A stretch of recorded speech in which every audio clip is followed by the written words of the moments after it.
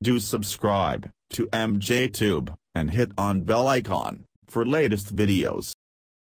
Hey guys, welcome back again. I'm MJ. Hope you are doing well. In this video, we will learn how to set transparent background image for all slides in PowerPoint. So watch this video very careful.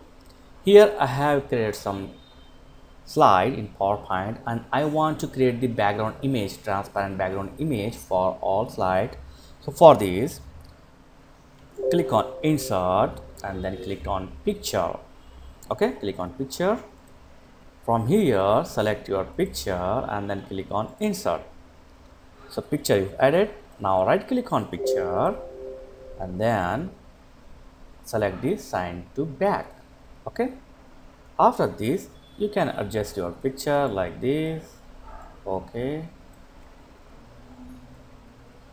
so adjust your picture as per your need.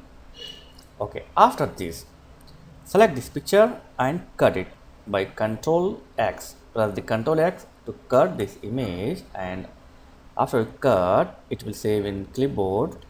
So just right click on anywhere in the slide, then click on format background and here check on picture or text field.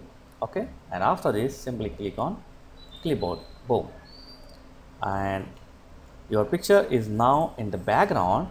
And after this you can simply adjust the transparency. Simple, yeah, as you can see here. So adjust the transparency as per your requirement. Okay, it's looking nice now. And after this, if you want to apply this to all your slide, simply click on apply to all. That's it. Look at that.